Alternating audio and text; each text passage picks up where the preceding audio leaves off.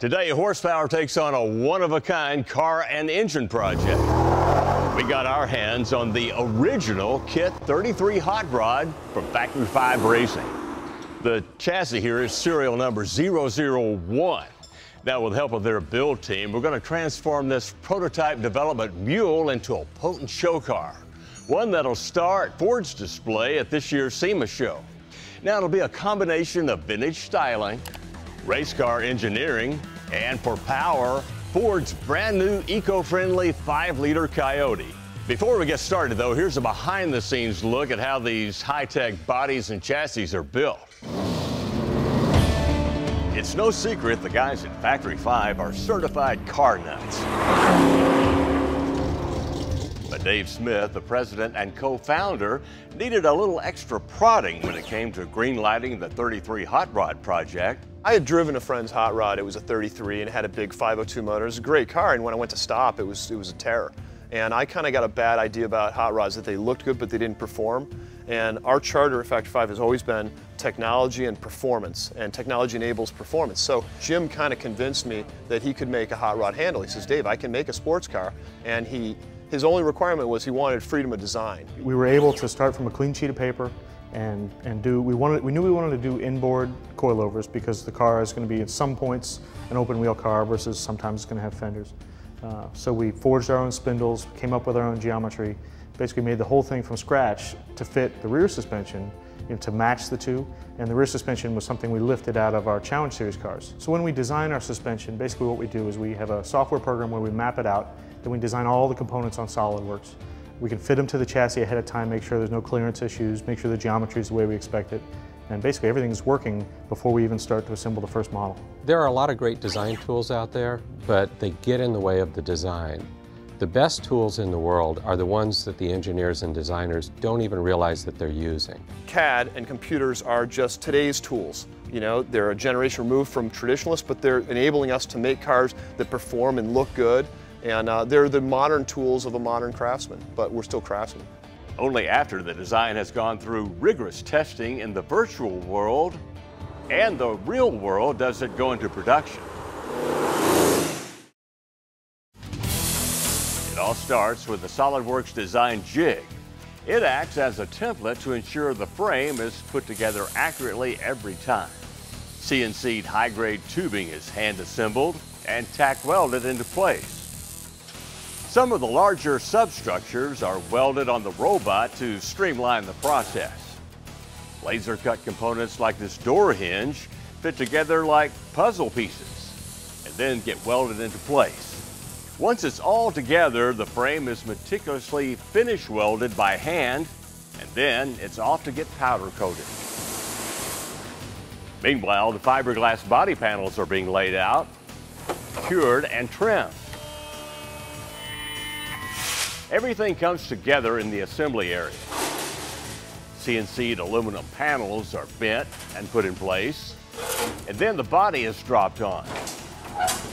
Finally, it's all loaded up and ready to be sent out to the next lucky owner and builder.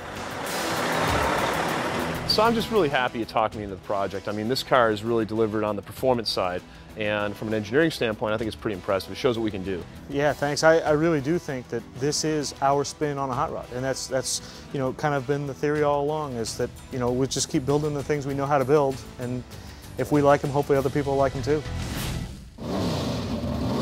As a mule, that chassis has been tested with all kinds of V8s, but nothing like what we're going to throw at it. It's Ford's brand new 5-liter Coyote crate engine. In a minute, we're going to take a closer look at it, dyno it, and install it in our 33, keeping that show rod all Ford. It's also going to wear a new body. Now, paint is one of the ways you can actually personalize your 33 when you buy it as a kit. There's one just like this down the hall in the muscle car shop. In fact, those guys have been at it hard, laying their own special paint treatment. You'll see the results later when we drop the body on the chassis. We're about to bear down on the performance part of this project. The real fun is just ahead. Stay with us.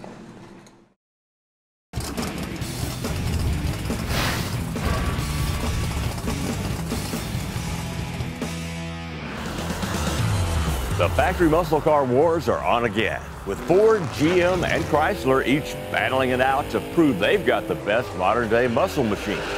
It's a battleground for performance and horsepower, and now Ford has really raised the bar with its new 5-liter Coyote for the 2011 Mustang GT. We not only have the crate engine, we have one of the brains behind it, Jesse Kershaw from the Ford Racing Division. I think it'll make at least the 412. The pony wars are definitely on. The Brand X competition has 400 plus horsepower engines, and while we've always done very well in shootouts against them, we really need to have that number, that over 400 horsepower number, and the way to get it was to bring back the 5-liter in a 4-valve configuration. We integrated some new items to be able to have emissions compliancy and fuel efficiency and have the performance for the torque and peak horsepower. Our throttle body position is on the front of the engine, which is very different than the old 4-valves. We went with very lightweight components in the engine because obviously weight is the enemy of both performance and fuel economy. We used a composite plastic intake manifold, which not only does it save weight, it also sheds heat. We went to a composite plastic valve cover, which saved quite a bit of weight compared to the old aluminum valve covers. And just the casting technology itself has gotten a lot better. If you look at the blocking, look at the cylinder heads, you see the ribbing that was engineered into it. So we have all the strength, in fact, more strength than any 4.6 block we've ever developed. But at the same time, we're able to have these cavities where we took material out, and we have pockets where we don't need the material. We have all the strength with the design of the block. Well, like usual, we couldn't help it. We had to get inside to take a look. The tall tubes are where the spark plugs are located. It's got dual overhead cams with 4 valves per cylinder. And up front, for total control of the cams, there's a phaser for each. On the bottom side, the pan gasket also doubles as the windage tray. It's got 6-bolt mains, a forged crank, forged powdered metal rods, and hyper-eutectic pistons. Now here's something unique for a stock engine. It's got oil squirters for each piston. Certainly Ford Racing is trying to step up with performance packs for handling and increased power.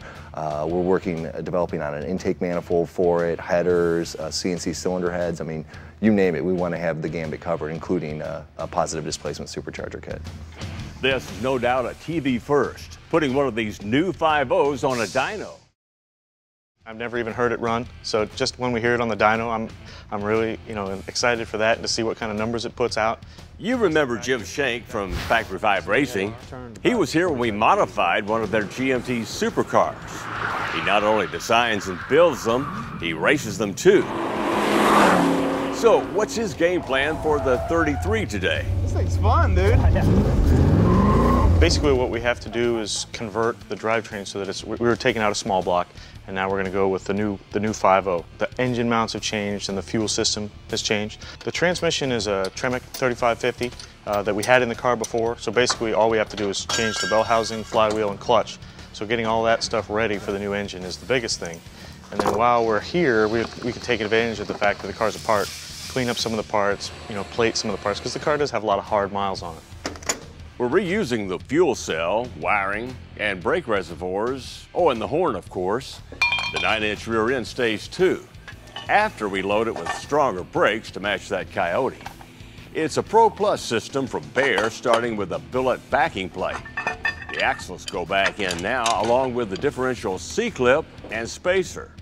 This floating self-aligning caliper bracket eliminates the need for shims, followed by massive 14-inch 2-piece slotted rotors and powder-coated 6-piston calipers that use the same pads as the Corvette C5s and C6s.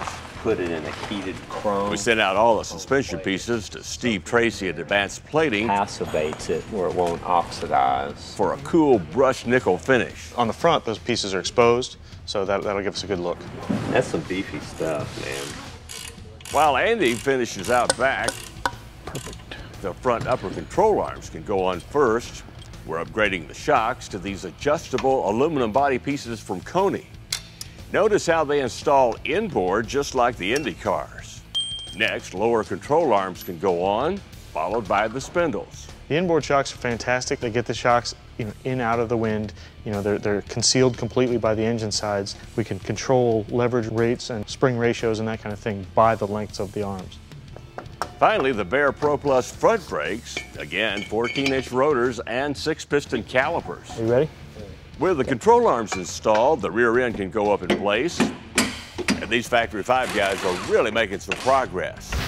Down the hall, so is Rick, who's moved on to the tiny brushes. And when we come back, you'll get to hear this Coyote howl. Stay tuned.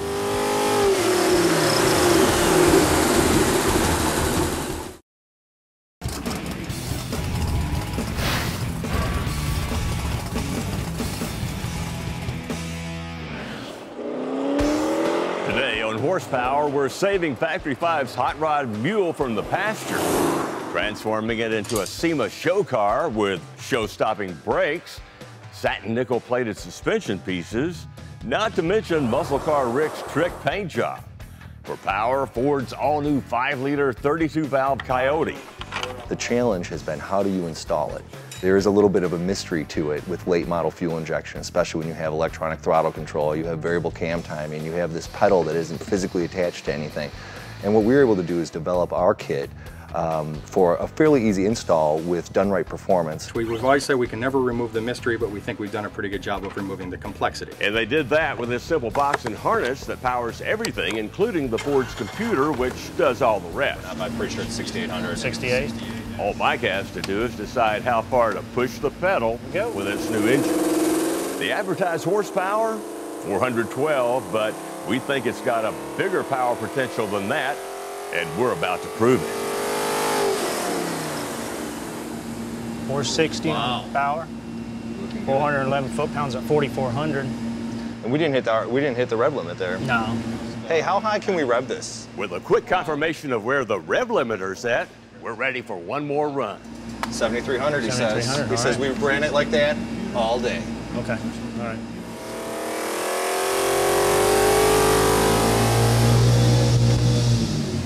That was the limiter there. Yep. 465 at 68, 413 at 49. Yeah. Congratulations on a good Oh, motor. yeah. No, it looks really good. And the consistency is really what you want, right? You want the flat torque, you want horsepower under the curve, and you want consistent horsepower. So yeah, I'm very pleased with this. Yeah. We've also got some powerful bling for the 33. Grinning Auto Company made us a one-off custom set of 5-piece wheels painted by Rick Bacon that Jesse Grinning will assemble. The inspiration came from the old Ford Steely wheels that had the beauty trim ring and just a snap-in center cap, outer barrel, inner barrel, and we put those together and then we slide the wheel center together. Once the beauty ring is placed onto the center, then we slide that into place and then bolt everything all together. And then we put a bead of silicone on the inside to seal the seam up. It's ready for tires. I think it's going to look very good, especially with what Rick's done with the body and everything else. It's a perfect match. Oh man, I don't think we could have picked out a better color. That was the same theory Wayne and Pam McGriff from M&M Hot Rod Interiors applied to the upholstery. What have you done here? Well, we kind of changed them up a little bit and kind of made them a little more contemporary and covered them with an ultra leather. Kind of give it the old hot rod look. I like it. I like it. I think this will be nice. I wish they were in. Next, we get to see what the chassis looks like with a new engine after we finish reinstalling the engine mounts and bolting up a new center force clutch. Yep, keep coming. You're good. Since it's been home to several Ford engines, the last one being a 4.6 liter, this one mounts like a direct replacement. There we go. Now, okay. You thinking this is going to do it? Man, that's in there, isn't it? Yeah. Well, you know what it is basically the body was designed around that engine, so it's as tight as it could possibly get. Ready? You good with that? This Tremec TKO 5-speed has been here before as well. Only the bell housing was changed for the 5.0, again, an easy fit. Well, guys, you're looking at about 250 man-hours and some really teed-off wives. There you go, guys. She's done, polished, painted. Try not to bang it up too bad, all right? That looks sweet. Yeah, it does. That looks really nice. Yeah, the first paint job's free. You wreck it, the second one's going to cost you. Right on, man. Be careful with it. Great. That looks fantastic. Thank you, guys. Good luck. Yep. No time for talking in Andy's book. He's mounting the electronics under the dash to get started on the wiring. Mark's jumping ahead with the gauges, and this old mule is a lot closer to the spotlight once again. We really have been through a lot with this car. We've tried a bunch of different engine combinations. It was really one of the original cars that we showed people when we first came out with the product. So it's neat to kind of see it get reborn and something that we can show off again.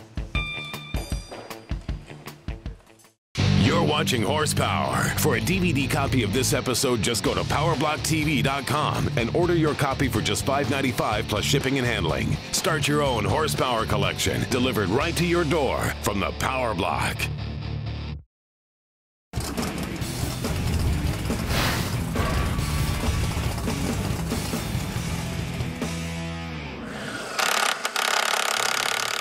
Thanks for hanging with us, because we're hanging late to finish off this 33. Yeah, water temp and oil pressure hooked up. Drive shaft's hooked up. Bolts are tight on the drive shaft?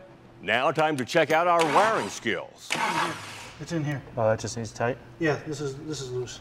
Okay. That was gear that time you got to work too. Yeah, so that don't work. Whatever that is not working. That's it.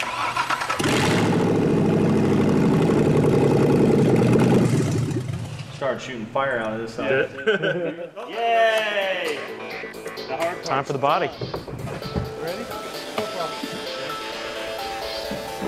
Come down to the back.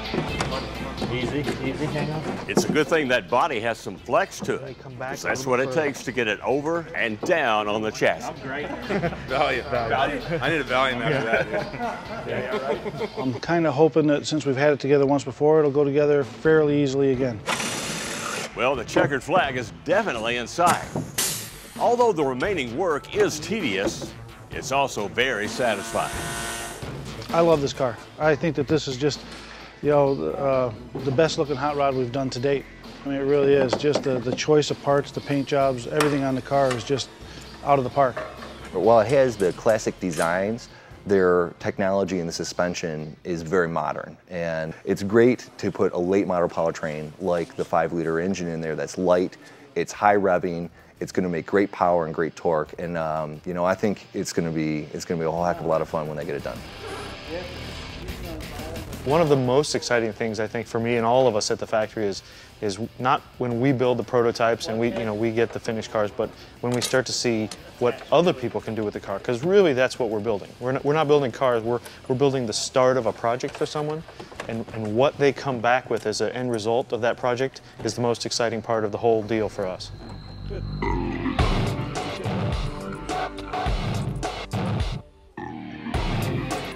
They got a distinctive design, so everybody will remember it when they see it. But it also communicates a message of responsibility. I mean, underneath that, that's water-based paint. That's an emissions legal CARB program engine. I mean, that's an engine that you can drive and be proud of. That is the future of hot rodding.